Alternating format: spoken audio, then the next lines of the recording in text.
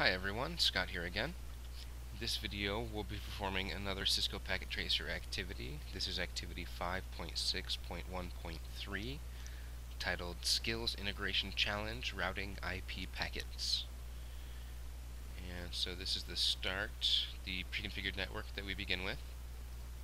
And we can see already we have some problems before we even get into the details. Some connectivity issues here between our R2 central router and our S1 central switch. So looking at the instructions for this packet tracer, we can see that we're having problems getting connectivity between PC1A and our Eagle server. So we're going to go through and fix the connectivity problems that we're having and make sure that we have data communication between these two devices over this network. So to start, we're going to take a look at R2 Central, this router, and see what's going on, why we have no connectivity over this Ethernet port. And if we look at it, well, first of all, it has no IP addressing information, and the port has actually been disabled. So first we're going to need to enable it, which gives us a good start. And second, we need to give it an actual IP address.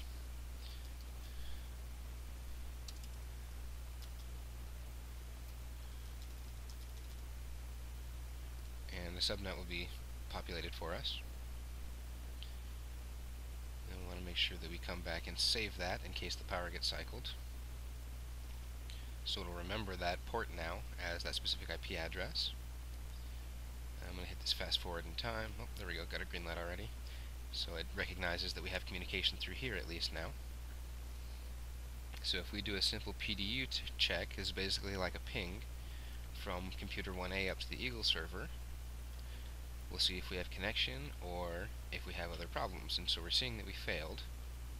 And sometimes it's just an ARP problem, but let's go ahead and create a new one in simulation mode to see what happened.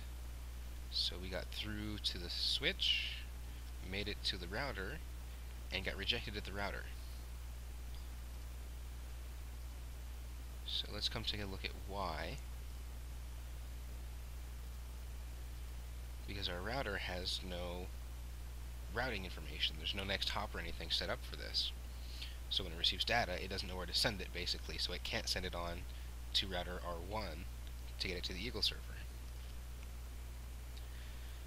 So we're going to need to go ahead and configure our routing table for R2 Central here.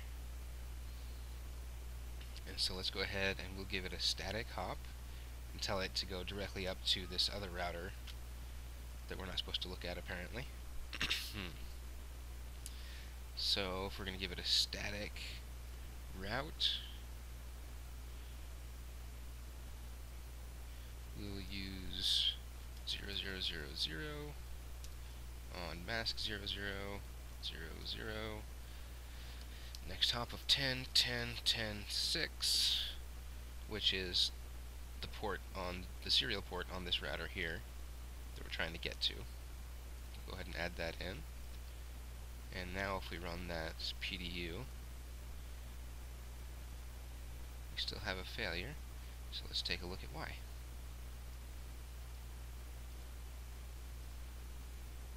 Probably just that ARP thing again.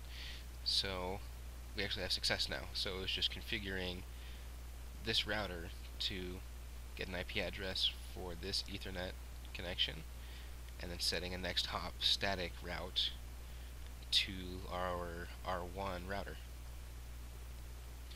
And so by doing that, we were able to get that connectivity between the server and the end computers down here. That's pretty much it for this packet tracer activity, so I will see you guys in my next video.